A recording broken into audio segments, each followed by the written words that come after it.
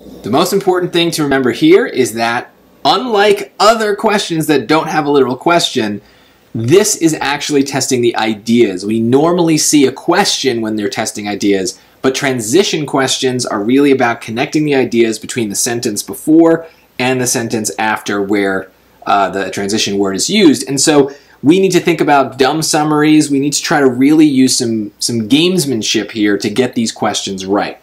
So dumb summaries should start with the sentences themselves. What do we see in these sentences? Let's ignore the transition word. Let's kind of get a sense of these sentences. This practice of continued education, also known as professional development, benefits not only employees, but also their employers. So benefits means it's positive. I'm going to skip the transition word. Meaningful professional development is a shared responsibility. It is the responsibility of employers to provide useful programs, and it is also the responsibility of employees to take advantage of the opportunities offered to them. So, okay, some opportunities, useful programs, responsibilities, maybe a mixed word, so maybe we're not like, in love with when we have responsibilities, but this generally also seems maybe positive. I'm going to purposely do a little positive there. It's not as strongly positive. But there's another thing I'm noticing now too. It's kind of a focus on the word also, right? Benefiting both groups, and this is also talking about a shared responsibility. So we've got a lot of doubling up. So there is a similar idea between these two sentences. And that helps me because I can also use dumb summaries on the answer choices. These transition words may seem complicated, but they all pretty much have some sort of like analogous word that isn't complicated, a word we use all the time. Nevertheless, maybe is the one that jumps out first. That's basically a fancy way of saying but, or getting across some sort of contrast. But so is regardless. And here's the thing, here's where dumb summaries like this can really help us on these transition questions. There's a lot of times these are very difficult to sort through. But from experience and from the categories that I have in my study guide that I've put all these words into, I know that nevertheless and regardless basically mean the same thing.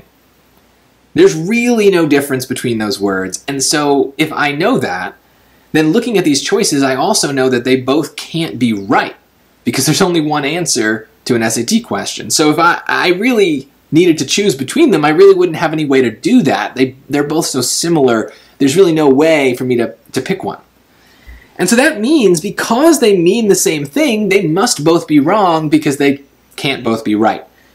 And just like that, I'm down to a 50-50 shot. And I could have done that before I even read the sentences, right? That's just about the definitions of those words. So that's something that really comes from practice with these transition questions is you know what those words mean. Very often, you're going to be able to eliminate two because they don't mean anything different, and you'll have to get rid of them. So now we have another choice, right? This word accordingly, which I doubt we use very often, but maybe you don't even know what it means. And the word similarly, which, it's comforting. We know what similarly means, right? And so use that to your advantage. We might not be able to define the word accordingly, but we know what similarly means, right? It means we're saying things are similar, right? Like, it's a similar situation. So in this case, look, are we making some sort of an analogy or a comparison? Well, not really, right? So we're talking about things being shared, right? There's benefits for both employees and employers. And then it kind of continues that thought and says, yeah, they're shared.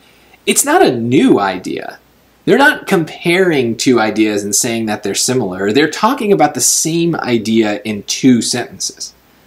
So this just doesn't fit with the situation. And I know why people pick it. It's because they're so afraid of picking a word like accordingly, which they don't know, that they're willing to squeeze this bad word into this spot because it feels safer than picking something that you don't know. That's a bad strategy on the SAT, right? We very often are going to have to pick answers we don't like because all the answers that we understand don't work. This is that case. Similarly is wrong here. The answer is accordingly. Now, why? Well, what does it mean? Let's focus on that, right?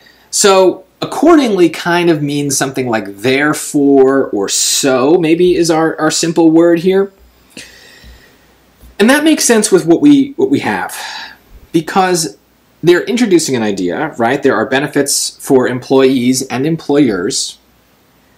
So, if there's benefits for both, there are responsibilities for both, right? So it is kind of a continuing idea, but there's this idea of cause and effect.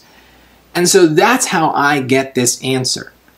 Not necessarily by like reading it and just knowing that accordingly is right. More by kind of this dumb understanding of the sentences, this dumb understanding of the words and the choices, and kind of playing the SAT game and knowing the other ones just don't work. That's okay.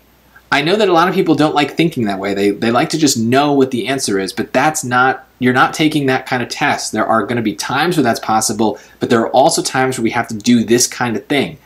Get used to it. It's going to get you points. It got me this 10 points right here on this very hard question, and it's because we're okay with playing the game and okay with picking words that we might not know because the words that we do know don't work. That is a key strategy too. So use dumb summaries, trust yourself, and trust when you know that answers are wrong, and don't be afraid to pick something that's a little weird.